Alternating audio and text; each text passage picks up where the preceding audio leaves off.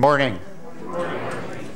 I'm Pastor Schmidt, retired chaplain for this area, Siouxland.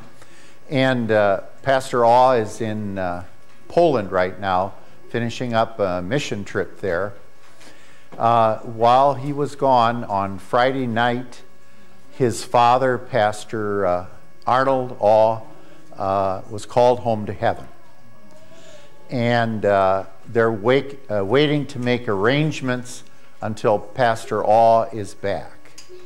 Now, Pastor Awe and his wife, Arnold Awe, and his wife are members at Faith Lutheran Church. And I assume that the funeral will be at Faith Lutheran Church. Pastor Ralph Shorey is the pastor there and also our circuit visitor for all the Sioux City churches.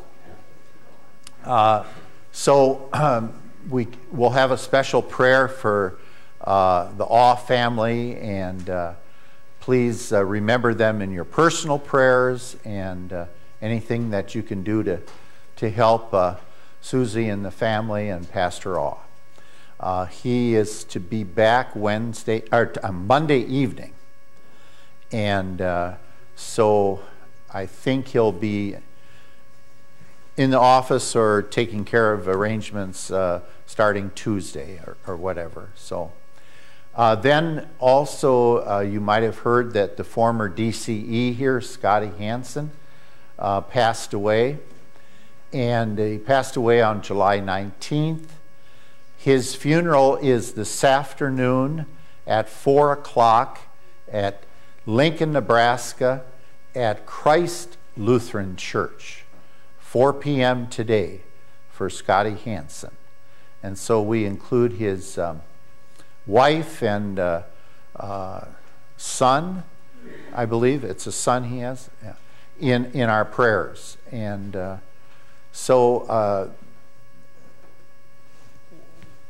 our heart goes out to them, just as Jesus' heart went out to the widow at Nain, and it said he had compassion upon her. In some translation says his heart went out to her. And certainly our church is a compassionate church, as Jesus, our good shepherd, is compassionate to those who are hurting. Our message today is based on the gospel reading for today, and we pray that God will open your hearts to the message today to bring you comfort and strength and peace and joy. In the name of Jesus, amen. Pastor? Yes? I changed the numbers up there, and apparently I made a mistake, because they gave me 8. Oh, that's right? She had the wrong ones in the Oh, the wrong one? Yeah, so I'm gonna announce those right now. Okay. So the first hymn that we will sing in a moment is 475, Good Christian Friends, Rejoice and Sing. The second one is 809, Great is Thy Faithfulness. And the closing hymn is in the other songbook, number 198, and that's Sweet Hour of Prayer. Isn't it 198? That's what you have, yeah. Sweet Hour of Prayer. So that number I will announce. It's 198, not 97. Okay? So the numbers that the secretary had that she gave me were wrong. Okay? So, okay. So 475 is correct. So let us begin with that first hymn. Hallelujah.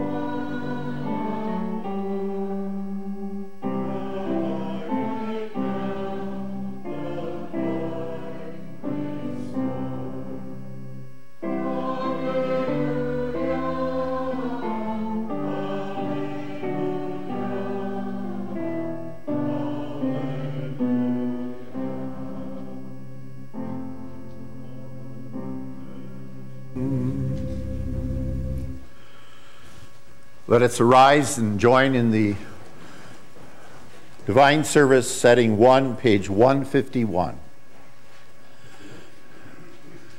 In the name of the Father, and of the Son, and of the Holy Spirit, Amen. If we say we have no sin, we deceive ourselves, and the truth is not in us. But if we confess our sins, God, who is faithful and just, will forgive our sins and cleanse us from all unrighteousness.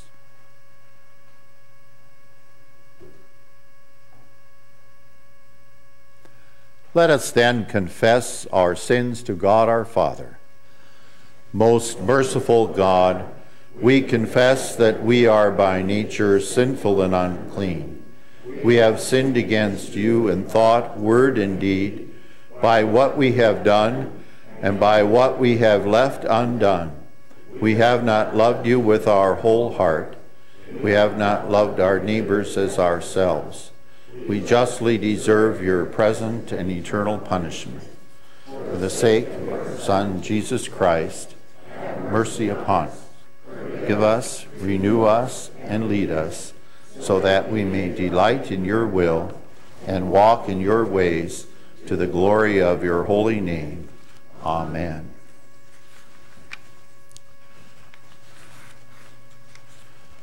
The introit for today is taken from the 145th Psalm, where we read, "On the glorious splendor of your majesty and on your wondrous works I will meditate.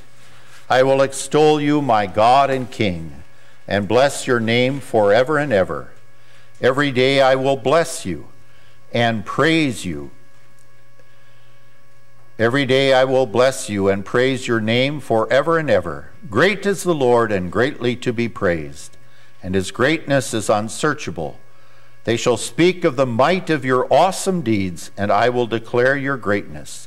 They shall pour forth the fame of your abundant goodness, and shall sing aloud of your righteousness."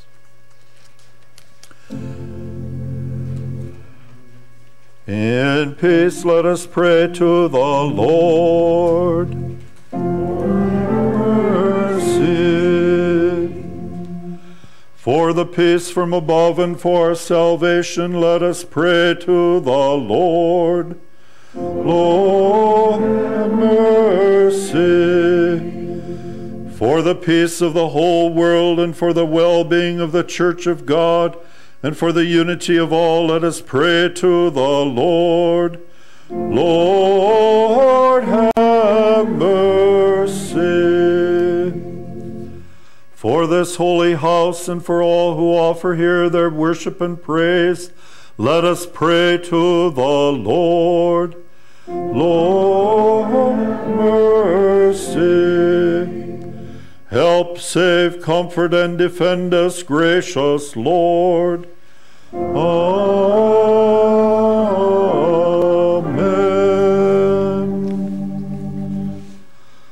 Glory to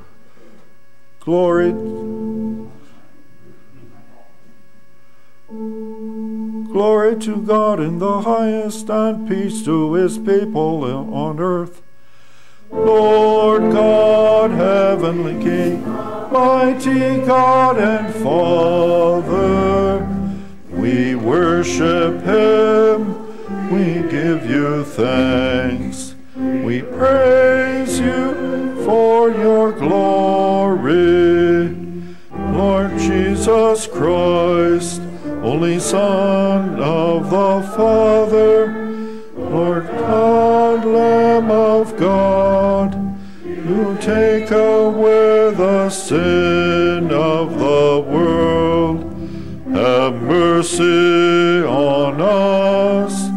You are seated at the right hand of the Father. Receive our prayer. For you alone are the Holy One. You alone are the Lord. You alone are most Jesus Christ, with the Holy Spirit, in the glory of God the Father. Amen.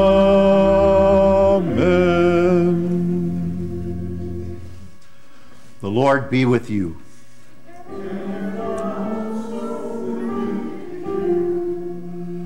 Let us pray. Almighty God, merciful Savior, the protector of all who trust in you, strengthen our faith and give us courage to believe that in your love you will rescue us from all adversities. Through Jesus Christ, your Son, our Lord, who lives and reigns with you and the Holy Spirit, one God, now and forever. Amen. Please be seated for the readings.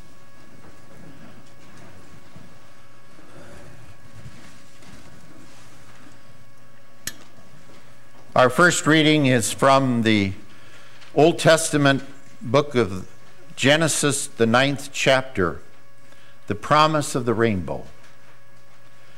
Then God said to Noah and to his sons with him, "Behold, I establish my covenant with you and your offspring after you, and with every living creature that is with you, the birds, the livestock, and every beast of the earth with you, as many as came out of the ark. It is for every beast of the earth. I establish my covenant with you, that never again shall all flesh be cut off by the waters of the flood, and never again shall there be a flood to destroy the earth." And God said, "This is the sign of the covenant that I make between me and you and every living creature that is with you, for all future generations. I have set my bow in the cloud, and it shall be a sign of the covenant between me and the earth. When I bring clouds over the earth and the bow is seen in the clouds, I will remember my covenant that is between me and you and every living creature of all flesh. And the water shall never again become a flood to destroy all flesh. When the bow is in the clouds, I will see it and remember the everlasting covenant between God and every living creature of all flesh that is on the earth." And God said to Noah, "This is the sign of the covenant that I have established between me and all flesh that is on the earth." This is the word of the Lord. Thanks be to God. The epistle reading continues the series of 8 lessons on the book or letter of Ephesians, chapter 3. "For this reason I bow my knees before the Father, from whom every family in heaven and on earth is named, that according to the riches of his glory he may grant you to be strengthened with power through his Spirit in your inner being, so that Christ may dwell in your hearts through faith, that you, being rooted and grounded in love, may have strength to comprehend with all the saints what is the breadth and length and height and depth, and to know the love of Christ that surpasses knowledge, that you may be filled with all the fullness of God. Now to him who is able to do far more abundantly than all that we ask or think, according to the power at work within us, to him be glory in the church and in Christ Jesus throughout all generations, forever and ever. Amen." This is the word of the Lord. Thanks be to God. We rise for the Alleluia. Hallelujah, Lord, to whom shall we go? You have the words of eternal life. Hallelujah, hallelujah. The Holy Gospel according to St. Mark, the 6th chapter. Glory to you, O Lord. Immediately he made his disciples get into the boat and go before him to the other side, to Bethsaida, while he dismissed the crowd. And after he had taken leave of them, he went up on the mountain to pray. And when evening came, the boat was out on the sea, and he was alone on the land. And he saw that they were making headway painfully, for the wind was against them. And about the 4th watch of the night, he came to them, walking on the sea. He meant to pass by them, but when they saw him walking on the sea, they thought it was a ghost, and cried out, for they all saw him and were terrified. But immediately he spoke to them and said, "Take heart, it is I. Do not be afraid." And he got into the boat with them, and the wind ceased, and they were utterly astounded, for they did not understand about the loaves, but their hearts were hardened. When they had crossed over, they came to land at Gennesaret and moored to the shore. And when they got out of the boat, the people immediately recognized him and ran about the whole region and began to bring the sick people on their beds to wherever they heard he was. And wherever he came, in villages, cities, or countryside, they laid the sick in the marketplaces and implored him that they might touch even the fringe of his garment. And as many as touched it were made well. This is the gospel of the Lord. Praise to you, O Christ. We continue with the second hymn, Great is Thy Faithfulness, number 809.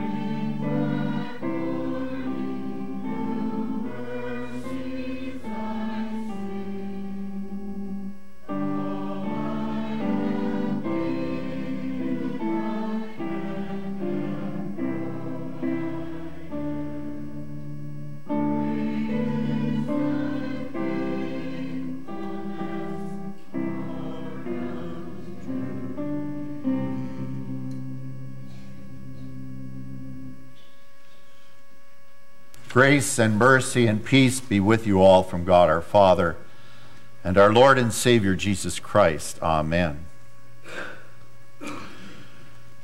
And when evening came, the boat was out on the sea, and he was alone on the land. And he saw that they were making headway painfully, for the wind was against them. Who does not have some pain in their life? They were making headway painfully. That same word is used when Jesus is in the Garden of Gethsemane. And when he is sweating like drops of blood with the agony of the mental pain and turmoil, as Jesus takes all of our sins upon himself, all of our guilt, all of our shame, and yes, the wrath of God for our sins, our punishment. Painfully is used in the Garden of Gethsemane and here with the disciples. It is such a searing, painful term. Did Jesus leave them there in the lurch when he saw what was going on? Or did he come to them? Our text shows that he came to them. He came to them, and as they became frightened, thinking it was a ghost, immediately he said to them, "Take heart, it is I. Do not be afraid." Take heart is translated sometimes as be of good courage. Don't give up. Don't throw in the towel. Don't think that God doesn't care. Don't think that you are alone. It is I. And literally, it is that expression, it is the I am. The I am the good shepherd. How God described himself to Moses at the burning bush when he asked, "What's your name?" And he says, "I am who I am." And we translate that Yahweh. The I am, the very source of our existence, who created us out of nothing. I don't know of any language that doesn't have the verb to be, in which we get is, are, and so forth. It's kind of the root of our language. And God is saying, I'm the root of your very existence. I created you, and I will sustain you. And then Jesus expands on that and says, I am the bread of life. I am your nourishment, your source of food to exist. I am the resurrection and the life. I'm the source of life. I am the way, the truth, and the life. No one comes to the Father except through me, through Jesus. And he comes now to these disciples who are scared stiff, thinking there's a ghost coming towards them. And immediately he brings encouragement to them. We think about then what he says, and do not be afraid. Many fears in this world. We fear about our economy, we fear about our nation, we fear about our family, our job. We fear what's happening to morals. We fear what the future holds. We fear illnesses. And Jesus comes to us in our need. He comes to us as he came to these disciples in their pain. He comes to people who don't know where their next meal is coming. And he comes to people who, like the people in the previous gospel reading for last week, were fed so abundantly in the feeding of the 5,000 that they had leftovers after everyone ate as much as they wanted. Have you ever been to a buffet where you ate all you could? A fish fry on Friday, or all the chicken you can eat, roasted or fried or however, till you started to feel sick because you ate so much. But what a bargain it was.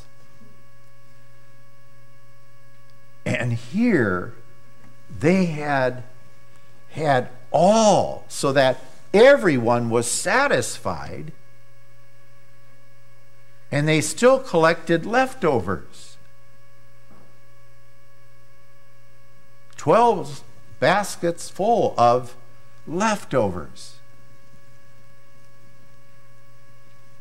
And then immediately, Jesus sends them out. He sends the disciples in the boat to go before him to the other side, to Bethsaida. And then he dismissed the crowd. And you know, that word for crowd is kind of unique. We were out in the entryway there. We were talking about vegetables, about tomatoes, about all the produce. And yesterday at a birthday party in Omaha, we were talking about cucumbers and zucchini and tomatoes and peppers and all those different things that God has given us. The abundance. As the intro at Psalm for today says, they shall pour forth the fame of your abundant goodness. And then it goes on, and shall sing aloud of your righteousness. The abundance of what God gives. But now, looking into that word crowd, it's interesting. That word for crowd isn't a people word, it's an agricultural word. It actually refers to a field and the rows of crops. That's what it actually means. So when Jesus fed the 5,000, just before this miracle of walking on water on the Sea of Galilee, he was talking about people as part of the harvest. And they set them up in hundreds and fifties, not military style, but in the idea that this is God's field, this is his crop.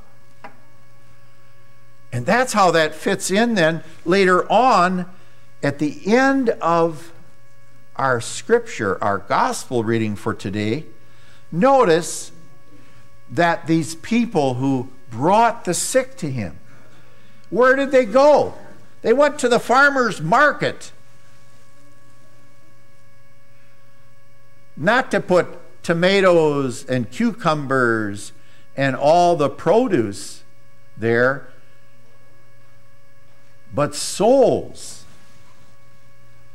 People who were ill. People who were hurting, that they might be touched by Jesus. Souls for whom Jesus would die on the cross. And so from the miracle of the feeding of the 5,000 and the references to the crop and the harvest, to here at the marketplace and the farmer's market, we learn that God's viewpoint is that each soul is part of that harvest that he wants to bring into his fold. But there's some who will reject, some who will not believe and trust in him. And that happened in the parallel in John chapter 6, after the feeding of the 5,000. It said some departed, some did not believe, some doubted, but others did believe. And yet, even the disciples had their problems. Jesus had got in the boat with them, and then what happened? It said they were utterly astounded after the wind ceased, for they did not understand about the loaves, but their hearts were hardened. They didn't comprehend. They didn't understand what Jesus came here to do, to save souls, to die for us in our place, to bring us forgiveness and eternal life. I was reading a devotion by Martin Luther Wednesday or Thursday of this week. And he said something about this lack of understanding that some people have. And he says it's like, well, I'll just use not what he would use, but if you've had root beer or root beer as I used to say when I grew up in Indiana,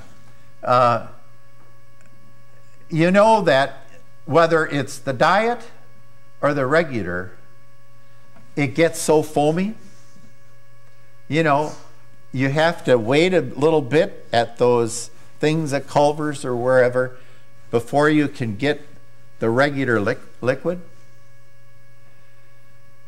And what happened here? The disciples and some of the crowd, they looked at Jesus as just a miracle worker and not as the Savior. And Martin Luther says they looked at the froth, the foam, instead of at the substance. Why he came. The miracles show that he is the Son of God, that he has all power, that he created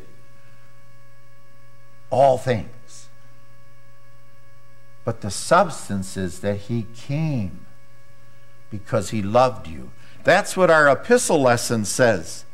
In Paul's prayer, it says that we might know the breadth and length and height and depth, and to know the love of Christ.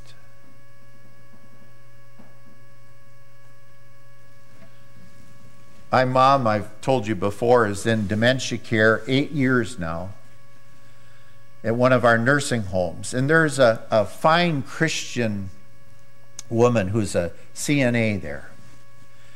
And last month, she said to me, I've been singing Jesus Loves Me, This I Know, to your mom. Now, my mom doesn't really say much at all. She's past the point of, some of it's gobbledygook. It's not really intelligible words. But she said, go ahead. Sing Jesus Loves Me to your mom. And we got to the point where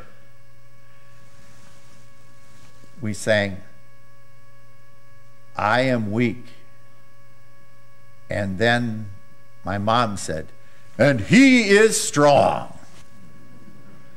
And he is strong. Jesus shows his power here, coupled with his mercy and compassion for each of you. He has the power to make those winds cease. Here he didn't even use a word like he did in the other story and miracle when he said, be still, earlier in the Gospel of Mark. But when he got in the boat, the winds ceased. That peace of sins forgiven is the calm, the peace that the disciples needed, that you need, that I need, that everyone needs. Martin Luther, in another devotion, he talked about the water that is applied in baptism, and he said, you know, it looks like clear water, but it really isn't. You are washed in the blood of the Lamb. The blood of the Lamb. That's how your sins are forgiven. And one day you'll join in that chorus in heaven, singing that praise, worthy is the Lamb who was slain to receive power and honor and glory and wisdom and strength.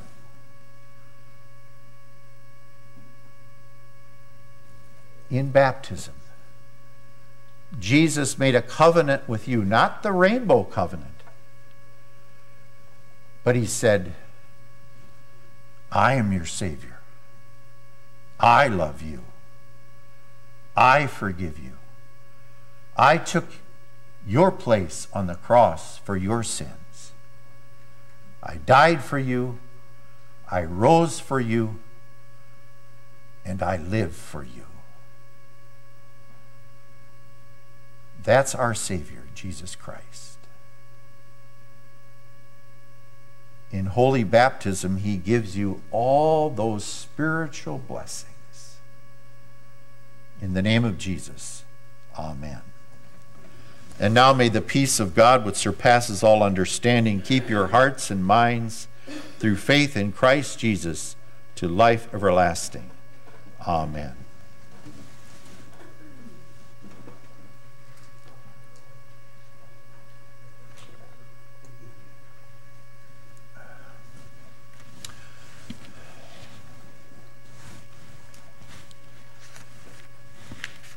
Let us arise and join in the Apostles' Creed.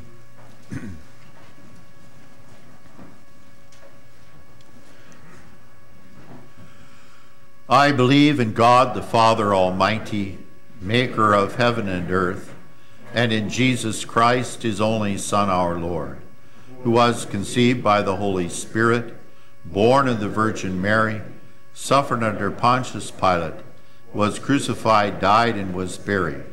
He descended into hell. The third day he rose again from the dead. He ascended into heaven and sits at the right hand of God the Father Almighty. From thence he will come to judge the living and the dead.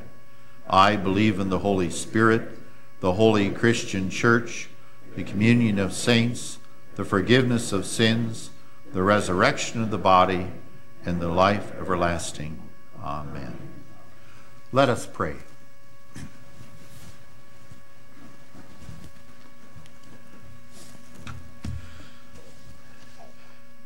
We pray, O Lord, for the whole family of God in Christ Jesus, that all his baptized children be strengthened with power through his Spirit in their inner being, that Christ may dwell in our hearts through faith, and that we may be rooted and grounded in his love. Let us pray to the Lord. Lord, have mercy. We pray for all who serve in the office of holy ministry, for the president of our synod, the president of our district, our circuit visitor, and for our own pastor.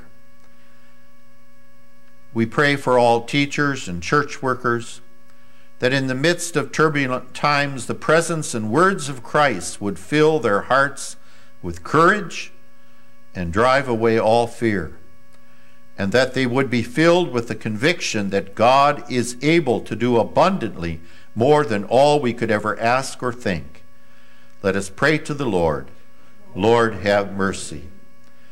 We pray, O Lord, for an increase in full-time church workers, for the spread of the gospel, that many may come to know the love of Christ that surpasses knowledge, and so be filled with all the fullness of God. Let us pray to the Lord. Lord, have mercy. We pray for the leaders of our nation and all public servants and all in the armed forces, that they may be given grace to fulfill their varied callings with honor, courage, wisdom, and integrity. Let us pray to the Lord. Lord, have mercy. We pray for all in need, the sick, the sorrowing, the lonely, the injured, and the dying. We pray for Keith Safer, Tom Grau, Diane Guthridge, Preston Thielman, Kim Down, Ann Ortman, Tanner Haberman, Kim Fales, Matt LeGrand, Josh LeGrand, Rich Stevens, Mary Bose, Susan Udek, Sarah Hansen, Beth Donna Singleton, Kathy Mast, Pastor Jeff Walsh, Howie Holden Reed, Kimberly Christensen Bolke, Philip Foster, Lee Umlin, Justin Miller, Charles Knecht, Mark Worth, Kinley Albrecht, Roxanne Daum, Dennis Fisher, Karen Nissen, Jessica Jorgensen and babies, Lyle Todd, Shirley Haar, Lori Bach, Bob Dormeyer, Rick Zimmerman, Mark Conlon, Diane Hawk, Bill Miller, Dr. Michael Hatton, Phyllis Todd, Shelley Tuttle, Bill Miller, Paisley Jorgensen, Diane Barge, that Christ would ever be with their health in sickness, their peace in turmoil, their joy in sorrow, and their life in death. Let us pray to the Lord. Lord, have mercy. Gracious Lord, defend your church, especially Emmanuel Lutheran Wakefield, Nebraska, Grace Lutheran Breckenridge, Minnesota, Trinity Lutheran Brewster, Minnesota, Triune God Lutheran Brooklyn Center, Minnesota, the LCMS District Iowa East and Marion, Iowa, Concordia University, Ann Arbor, Michigan, the Assembly of God Church, South Sioux City, Nebraska. Lord, in your mercy, hear our prayer. We pray for all who draw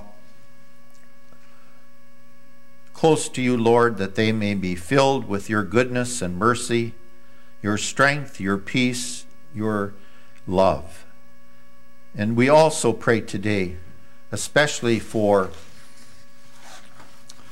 comfort for the family of Pastor Arnold, all who you took home to be with you forever in heaven. Lord Jesus Christ, great shepherd of your flock, it has pleased you to call a fellow pastor, Arnold Awe, a pastor to your people into your glorious presence. We thank and praise you for all the blessings and mercy you bestowed on your departed servant, especially for the years you permitted him to be your under-shepherd. We praise you for having kept him faithful in the face of trials and difficulties and recent illness, for having given success to your word which he proclaimed, for having built your temple in the hearts of many through his ministry, and for having given him a blessed death and reception into the kingdom of your glory in heaven.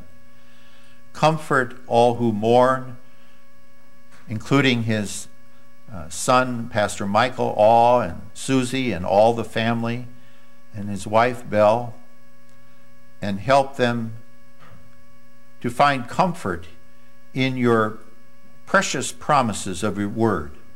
Because I live, you shall live also, as we await our joyful reunion in heaven, where you live and reign with the Father and the Holy Spirit, one God, now and forever. Amen. O Lord, also be with the family of Scotty Hansen, and we pray for their comfort through Jesus Christ, who is the resurrection and the life, who has won victory over sin, death, and the power of Satan, and brought us into his kingdom. Lord, in your mercy, hear our prayer. Into your hands, O Lord, we commend all for whom we pray, trusting in your mercy through Jesus Christ our Lord. Amen. We now receive our offerings.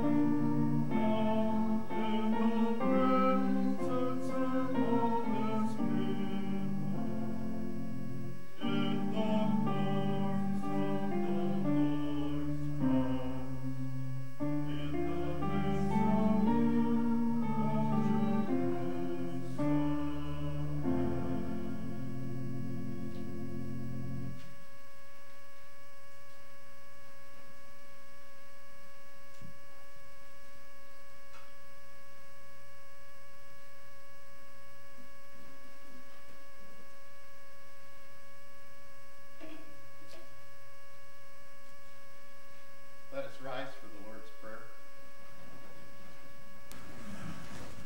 We join in the prayer our Lord Jesus has taught us. Our Father, who art in heaven, hallowed be thy name. Thy kingdom come, thy will be done, on earth as it is in heaven.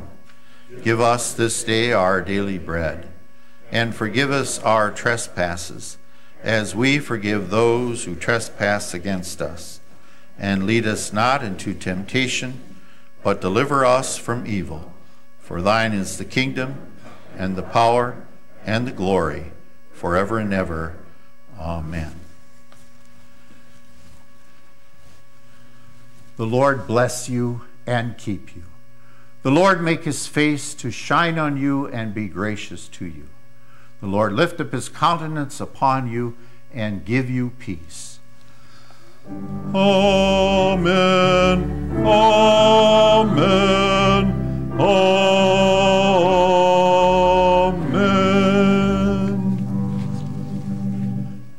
We close with hymn number 198 in the other songbook, the Red Book.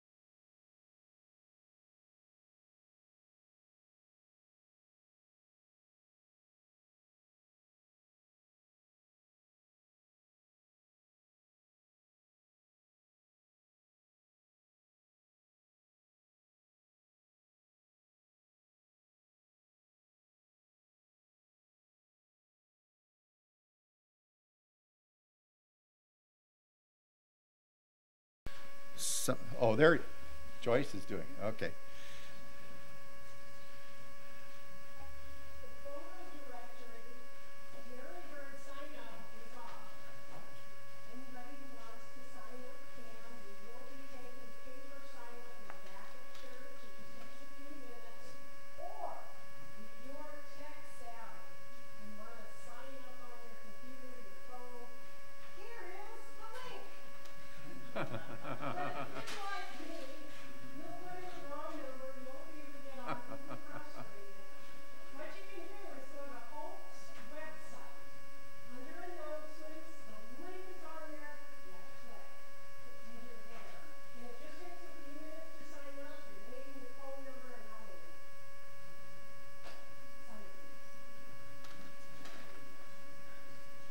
Thank you, Joyce. I didn't know who was making the announcement, so. Clara, thank you for playing today. Appreciate that. I will have Bible class today, and you know, it's a wonderful opportunity when you have the fairs and so forth to witness to your faith in Christ and to also share the witness of this congregation to the community of South Sioux City. So I pray that everything goes well for the fair coming up. Any other announcements? I have one more thing to say. Yes. For on-sign up online, it's closed on Sunday because I'm putting what we do in Sunday on. But Monday you can sign up. Oh, okay. Thanks, Joyce. Yeah. Anyway, God's blessings to you. What? Yes, Ed. I just want to remind everybody, August 26th is the installation of Pastor Wade. It's going to be a bilingual service. It's going to be a real inspiring service, I'm sure. Pastor Law and Pastor Wade are working on that. We're going to have a lot of people from districts in both in Iowa and Nebraska. So put that on your calendars. Make sure you attend the installation of Pastor Wade August 26th. It's a Sunday afternoon at 4 o'clock. So everybody's welcome. Everybody, please come. Thank you. Meal to follow.